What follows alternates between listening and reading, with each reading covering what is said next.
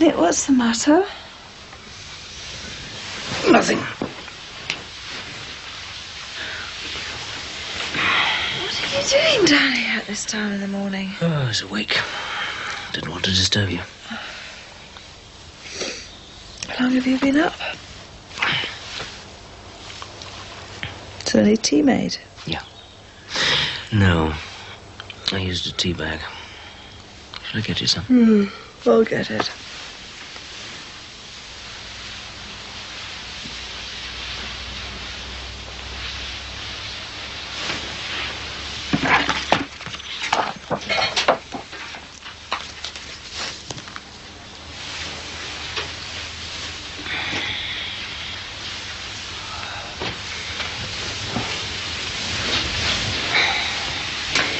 Don't worry about me and Scott.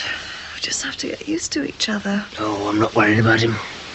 You'll have him eating out of your hands in no time. You've got a way with men.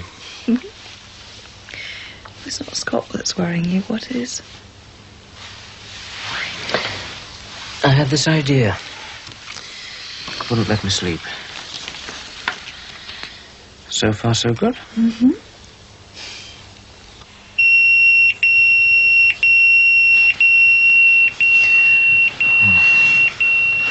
Oh, Come on, Billy. What time is it? 6:05. In the morning. What time did I get in? Answer the bleeper. It was 2:30, wasn't it? It won't stop bleeping till you answer it. Oh, it might be a wrong number. No, I don't think it's strange you're awake at this hour. I think it's strange I am. There's a pious satisfaction to be had from working when everybody else is asleep. Well, as long as you don't make a habit of it. I'll try not to. Right. I've got a long day's packing ahead of me.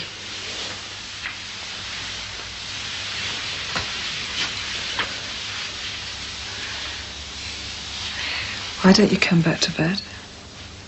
I wouldn't be able to sleep. Fine. Come back to bed.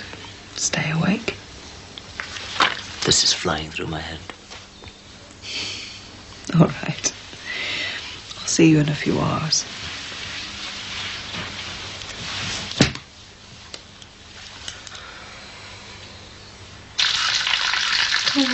Morning, Terence. What's going on? I'm cooking breakfast for me and Sandra.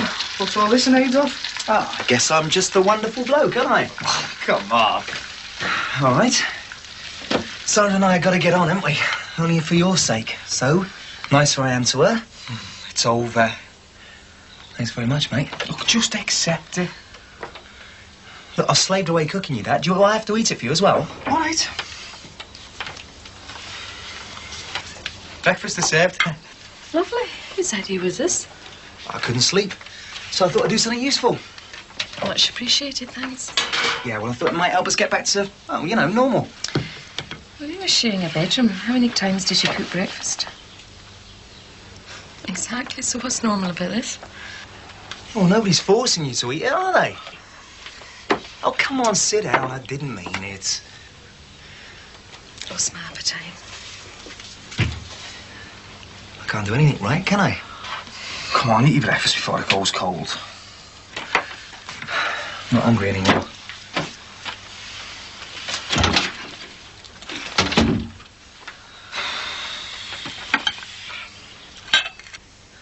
Pat?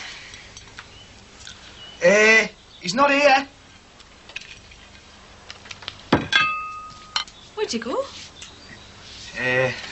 Must have gone to check the van. Do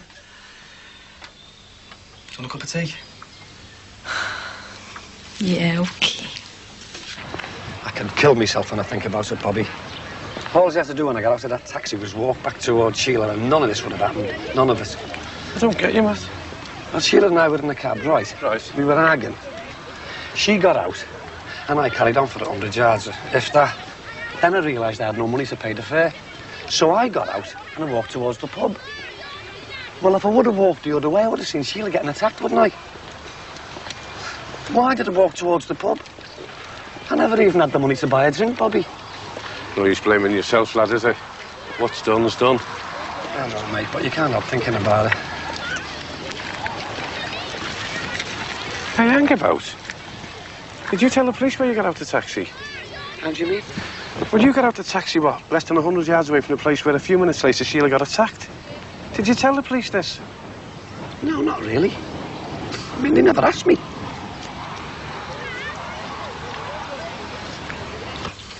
Tony, you let me down.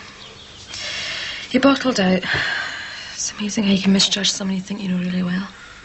You got scared. So did I. Wouldn't have stopped me, though. Oh, we all get scared. And sometimes we do something which we regret later. You're getting very philosophical in your old age. Just living with you two. This Tony fella, he's a bit special, isn't he? And do you think you could have had something going? I know we could have. Oh, it's just for the record. Pat still feels the same way about you. Poor Terry. Stuck in the middle. Do you want to write to Marjorie Proops? OK. Got a job on? Yeah, that one. Back in about an hour and a half. I'll be at work then. I'll do the washing. No, leave it. We'll do it when we come back. Is this what you call normal? Cooking breakfast and washing up? Yeah, well, you didn't eat breakfast, did you? Neither did you. Look, just do me a favour, Pat. Stop trying to act normal, because normal is driving me round the bend. Just stop apologising for a relationship. It's over. No, you've got to let her go. Oh, I came to see your mother. Is she in?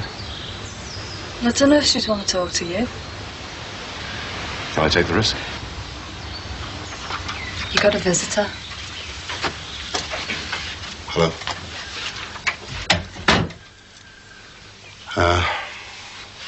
I wanted to... Well, I was wondering how...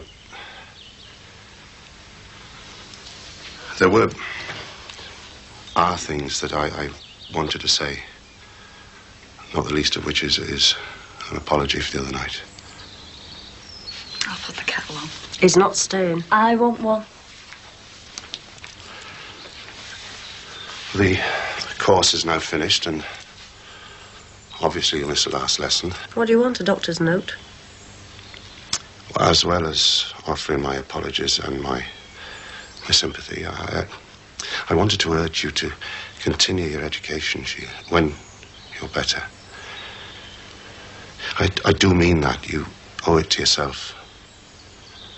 I hope they catch him wherever he is.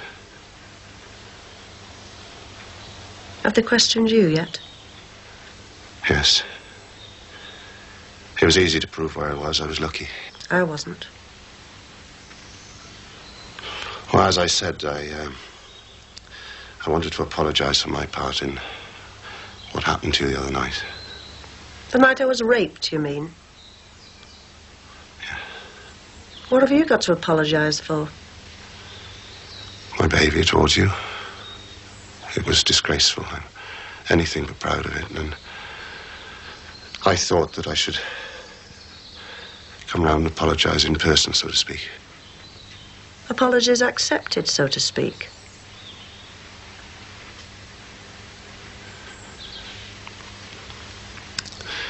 There was a misunderstanding between us. Yes. I thought you felt...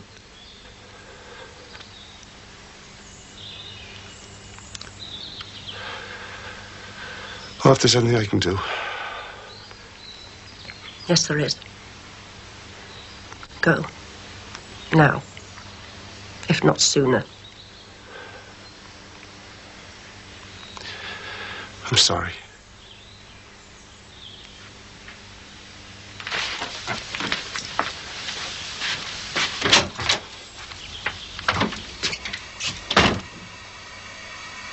Keeps happening. Keeps happening to me over and over again.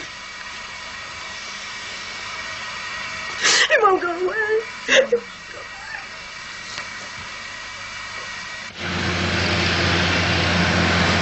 I just can't stop thinking, Bobby. And I mean, I know Sheila's been through more than we could ever imagine, but I'm under suspicion now. And it's all down to the fact that I couldn't afford a taxi. I know what you're going through, lad, yeah? But I'm living it, Bobby. I mean, I couldn't afford that taxi because I have no money. And I have no money because I have no job. And I can't remember the last time I had any money or a job. It's been that long ago.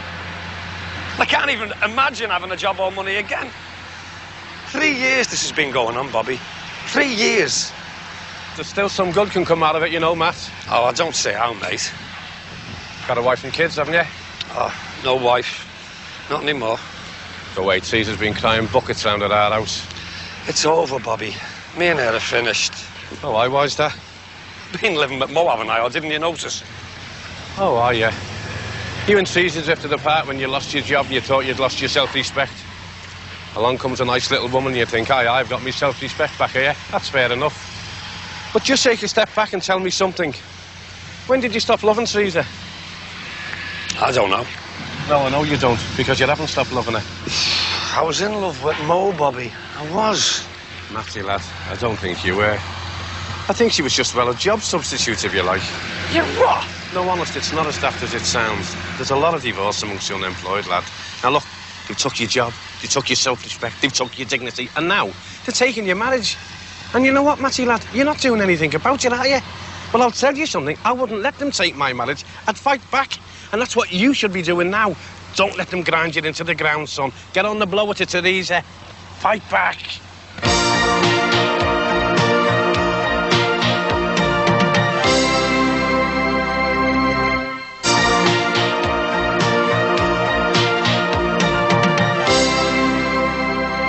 Said he was going away, and when he had an address, he'd send one.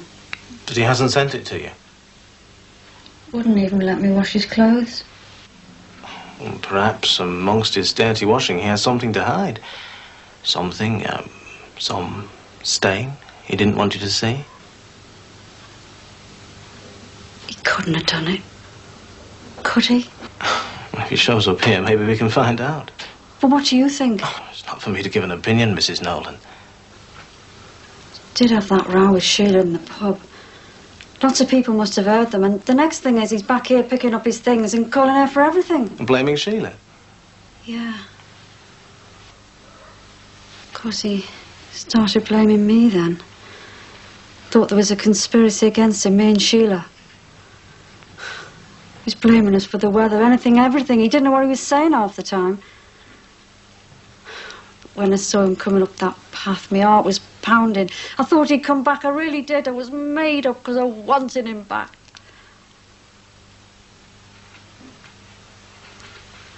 And when he left, felt like a right bloody fool. Look, I know I'll be away for a month, but if there's anything I can do, anything. Nothing. Unless you can find a way to get me to go to sleep. Not much good on pills. But I do know you can get help for that. It's quite common, isn't it, being unable to sleep after what you've been through? That's right, you know. I don't want to put you off, but I have read a lot about this. I think you should contact the Rape Crisis Centre. They're very helpful. They do know what they're doing. Well, I'll think about it. Actually, there is something you can do for me, love. Go on. Let us know if you see a nice little house for sale somewhere. I'd like to move. Matty, you've got a wife and kids up here on your own doorstep, haven't you? And you're thinking of going... Oh, you're not even thinking you're planning to move down south. Being unemployed doesn't only discourage your self-confidence, lad. It's addled your brain. Look, I told her I was going and I went. I said it had nothing to do with Mo. I said we're finished. I kicked myself out. In 5 years' time, when you're looking back on this, it won't make any difference who kicked who out, will it? Teresa wants you back. I wouldn't bet on that, mate. Well, I would. I'd bet my life on it. It'll always be an open wound. Every little row we had, she'd drag it up and throw it in my face. Oh, come on, lad. You know better than that. Even I know better than that. All right. Suppose I got stuck in the pub with you and I was late getting home. She'd immediately think I was with another woman. When all the time you were with another man. What am I going to do, Bob? I'll tell you what you're going to do. Invest in British Telecom. Pretend you're the shareholder. He didn't tell us he got out of the cab almost immediately after Mrs. Grant. I have his statement here. No mention of it at all. Mrs. Grant gets out of the taxi. 30 seconds later, your husband gets out of the same taxi, and almost immediately, Mrs. Grant is attacked and raped. Or at least the taxi driver said he got out straight away, but couldn't afford the fare or something. He's been unemployed for 3 years. But can still afford to have a row with your best friend in the pub. Well, rowing costs nothing. Mrs. Nolan, your husband had the motivation to attack Mrs. Grant. Did you know that his lover, this Mo, sent Mrs. Grant a poisoned pen letter? Now, that's an act of aggression which we cannot ignore. Also, his statement omits details which incriminate him. Are you saying he's a real suspect, like? Well, we would like to question him, certainly. He may be the final piece in the jigsaw. Now, in all honesty, can you put your hand on your heart and say he's the same man you married? He said that himself. He said, I'm not your gentle Matty anymore. Well, men can change. They can become violent and threatening just like that. He said he was scared he might stick a knife in me. He said that? Yeah. Well, if he has indeed committed one violent crime, there is no reason he should not commit another. There is the possibility he might try and attack you. Oh, don't worry. That's what we came here for. I'll miss you, darling. I wish you were coming. I'll miss you more. And my dad's bigger than your dad. You'll look after yourself, won't you? How have I managed these 40 years? That is a complete mystery. Do you think you'll be able to sleep better when I'm away? Well, I didn't develop insomnia on meeting you. It comes and goes. I've learned to live with it.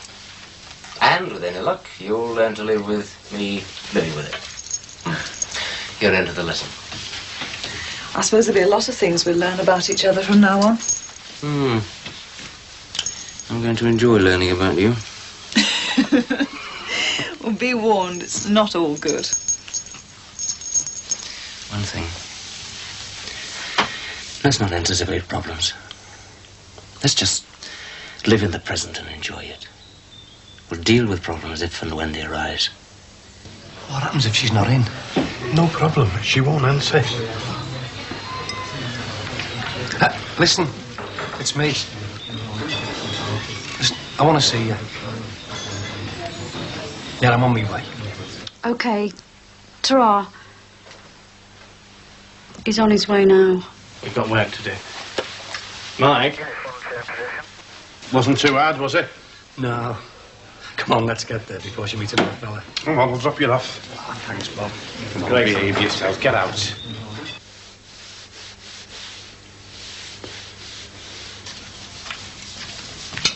Here you go, Mum. Mushroom omelette.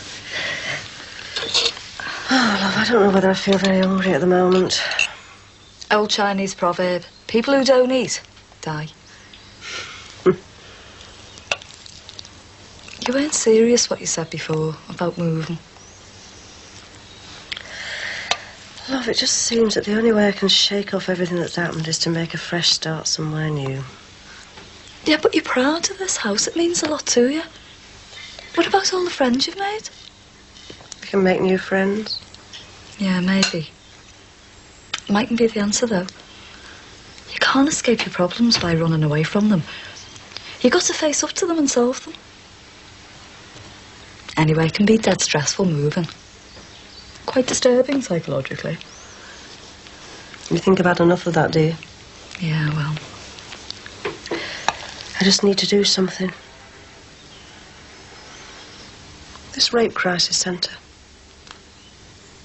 Where exactly is it? Why don't you go upstairs, Mrs. Nolan? Leave this to us.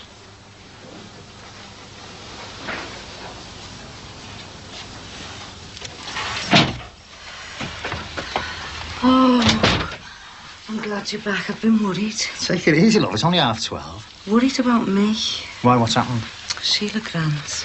Hey, but that didn't happen in a close, love. I know, but Oh, come on, will you? This is a good neighbourhood. That's why we moved here in the first place, remember? Look, I've got to have a bath. Hey, I bet you're £1 to a penny this thing goes off while I'm having a soak. But I don't care. I've been looking forward to this all the way home.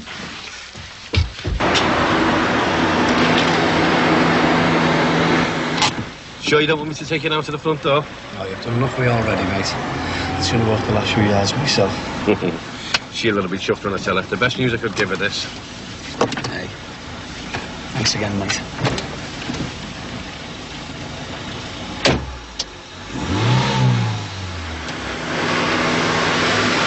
Yeah, OK, Chief. I'll be there in about 20 minutes. OK, ta-ra. Hurry up and dry yourself, will you? You're ruining the carpet. Oh, sorry. Your dinner's ready. No time. You're not going anywhere without eating your dinner. Yeah. You're right. Stuff 'em.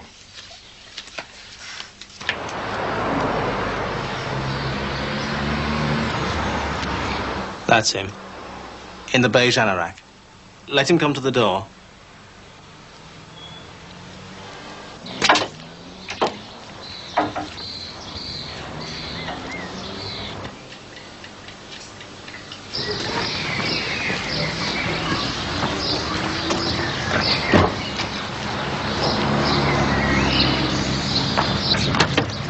Matthew Nolan.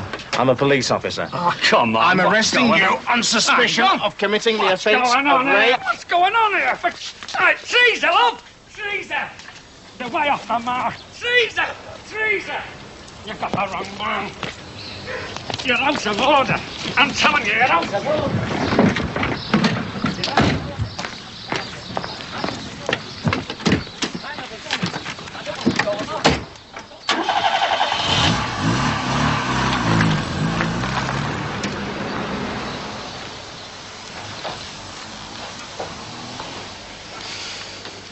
You did the right thing, you know.